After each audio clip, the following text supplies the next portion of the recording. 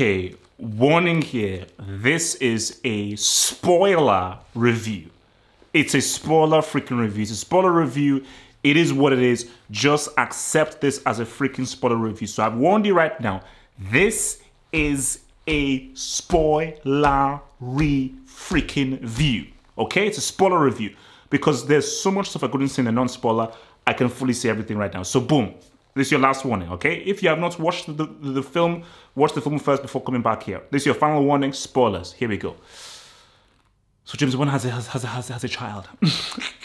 James Bond has a child. We'll get to what they did to James Bond at the end. He has a child. James Bond has a child. Because when you know, he goes to, is it Mathilde? Basically, I can't remember what it's one of those. No, okay. Basically, Madeleine. When he goes to Madeleine, I'm like, wait, is that my kid? And she's like, no, don't worry, it's not yours, not yours. I was like, okay, like, because I just wouldn't think they're not going to give James Bond a kid and so forth in this.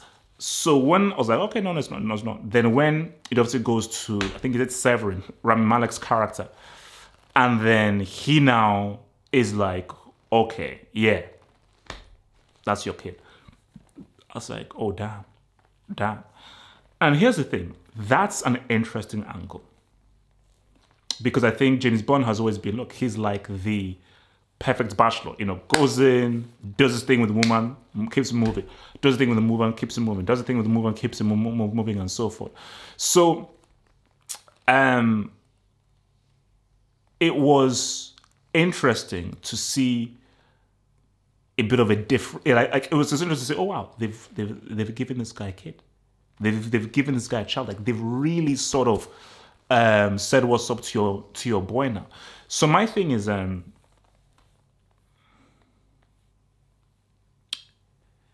it's an interesting angle to take, but I've got to be real with you. It felt super cheesy.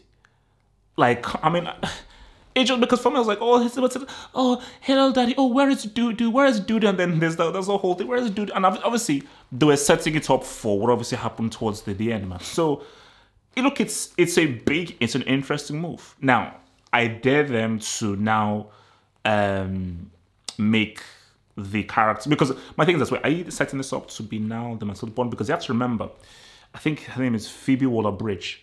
She writes Fleabag, and I think she won an Emmy for Fleabag. She's one of the writers here. And I think she's obviously been brought in to sort of, you know, add much more of the whole female angle there, which, okay, look, fine, it's all cool, because my thing was, because that's what I said in my non-spoiler review, the kind of, oh, I'm a female Bond and so forth wasn't so overreaching. Obviously, you know, the Lashana Lynch character, you know, said a few things here and there, but it wasn't so overbearing as many people feared it was. Thank goodness for that. But yeah, I just felt it was an interesting story angle to give him the daughter because it raised the stakes. So, and I think we've never seen James Bond in a position where you're not trying to save someone you love, you're not trying to save your child. And that's something much more personal and much more deep, because definitely this was a more personal kind of James Bond film. So it was cool, but I just felt it's how you execute it. It's an interesting story angle, but the way it was executed, I'm not leaning more towards on like the writing and the setups and just the kind of things that she was being said. And basically it felt cheesy. It just felt cheesy, you know, and it felt too much like, hey, let's just talk on the heartstrings, the emotional things. Let's see like her eyes look all, you know, sorrowful and so oh, how cute and everything. Because they look, even people in my cinema were like, oh, how cute, how cute. But look, let's deal with the pink tortoise in the room. They killed James Bond.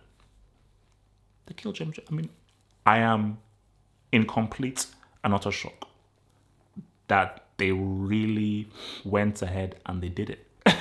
They really went ahead and they did it, man. And my thing is,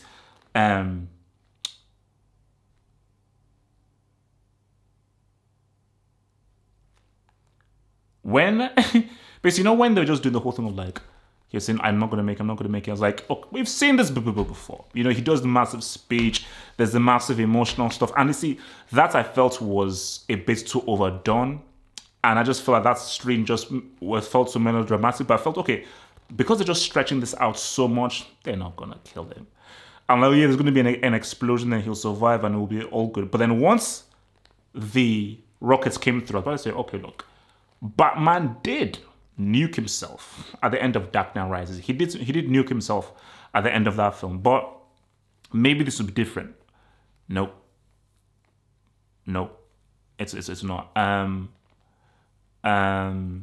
This, like, once it just happened and you just saw the screen turn white, literally you could hear a pin drop in the whole cinema. Because that's a huge move. Like, it's funny, I was the friend I went with to watch the film. I was saying to the friend that there's no way that they're gonna kill James Bond, because it was a discussion I was having with my brother where I think Danny Boyle was the original guy to do James Bond and he wanted to kill James Bond. And I feel that was the reason why they didn't have an alignment to do so. But my thing is like, wait a minute. I thought they didn't get Danny Boyle because they wanted to kill James Bond. So it can't be this because Fukunaga just killed him. Because my thing of why it's such a huge move is because what did he now do? James Bond is James Bond. So the only thing you can do are prequels. So previous excursions and so forth. But it's basically you can't move forward from this section there where because James, he's dead, he's finished, you know. And my thing is that look, you can't because this ain't Avengers and so forth, because there's no Iron Man here and there's no Bruce Banner, so you can't sort of recreate him and so forth. This ain't the freaking Avengers, so the dude is gone. Because the only way you could move forward is either with the Lashana Lynch 007, or you wait, what, 30, 20-something years or so forth, and what, Mathilde Bond is now the new Bond, which they'd never try that. Like, because that would be super cheesy if they now make her like the new James Bond. Like, oh, I'm Mathilde Bond, I'm taking up my father's mantle. No, that would be super cheesy. But that's interesting that they would do that, you know? And my thing is that, like, it's because I say, okay, it doesn't have such huge implications because the James Bond thing, it's so malleable. Like the next guy that's James Bond, oh, he's just James Bond, that's what James Bond at this time. So whatever they do, this could be in the 60s, it could be in the 70s. So they could do a thing where, oh, this is James Bond in the 80s. And we're going to recreate the 80s, this is James Bond in the 60s. Or just James Bond just at a time that isn't known. But this is just him on one of his many, because the guy would have done many, many missions, you know. So, and here's the thing though. Because they killed him in this, which is such a huge move, you could have done it better. And for me, I think one of my biggest beefs with the film was Rami Malek was unused as a villain because he was such a good villain. Like, just the kind of aura he exuded that, oh, this is an interesting villain. And I think, see, it's about filmmaking choices. And like, as a director, you can talk with your, look, the script is just a blueprint. You don't have to go by the script. But I'm like, there could have been a way in which, here's the thing. It would have hit harder if it was unexpected. The way it was done, where he speaks to Matilda and so forth, and there's this whole long way they say, "Oh, I'm sorry, you know, please, you know, live your life," all this kind of stuff. I'm like, it's like you're selling it so much, even though I thought they'll never go through it. But if it was a case where he's just with Homeboy and Homeboy like just like hits him, kills him, and like he doesn't even know, oh shit, what the hell do I do? You know, but still. But even the way that they did it, you still felt in the back of my mind, he's getting out. I was like, there is no way this guy is getting out. And then when that bomb just hit, I was like, these guys didn't just kill James Bond. Like, these dudes surely didn't just kill James Bond. Like, no, surely not. Surely not.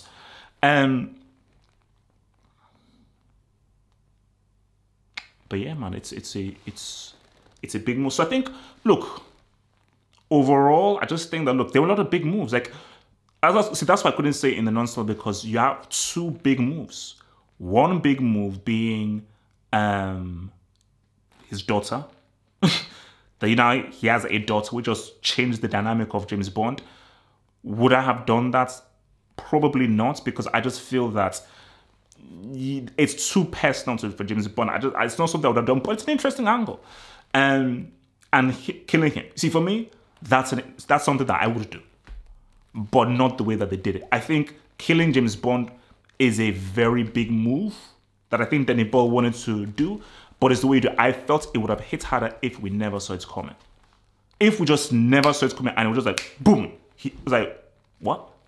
That would have, it would have delivered a greater show. Just that the way they did it was just like, okay, this is now the, it's almost as if they were aware that this is Daniel Craig's last outing and they wanted him to go out with a bang, you know. But just in my mind, I just think to myself that, you know, why would they have signed off on that? As a creative person that wants to push things, oh, it's freaking great. I'm just looking at the producers, Broccoli and so forth. I'm like, oh wow, you're gonna just kill James Bond. Because once you've done that, you've done that. So right now, in any James Bonds that you do, basically, once you do this, James Bond now can't die anymore. So that's jeopardy is already gone now because it's like, no, this is how he dies. So this is how he perishes in this situation here. So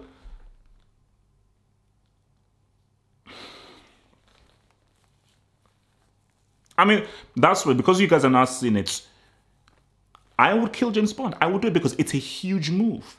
It's a huge move. But my thing is, see, could have been big, could have been a little bit more, could be a little more, could be a little more.